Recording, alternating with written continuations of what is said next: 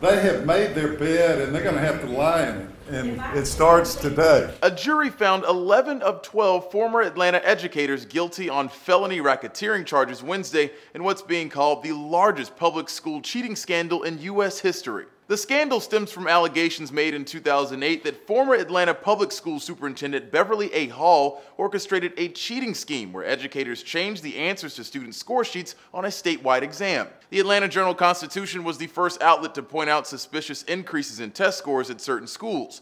By the summer of 2009, the state of Georgia had launched its own investigation. At one school, investigators say the principal and his teachers held after-school parties where they sat around and corrected tests before turning them in to be graded. The return for educators? They received praise and even bonuses when their students scored well. The catch, students were promoted to their next grades without being prepared to succeed. 21 other educators pleaded guilty to the lesser charges before Wednesday's verdict. Of the 12 charged, only one was acquitted. I'm thankful to God that I'm able to walk out of here today. Anybody who looked at it felt like she shouldn't have been here. From the outset, her kids didn't pass the test. As for Hall, the so-called mastermind in the cheating scandal, she died of breast cancer in March, with her legacy as an educator tarnished and criminal allegations unresolved. We'll just have to live with that we'll never know as Atlantans the whole story of what happened.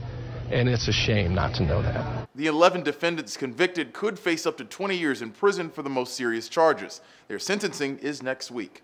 For Newsy, I'm Christian Bryant.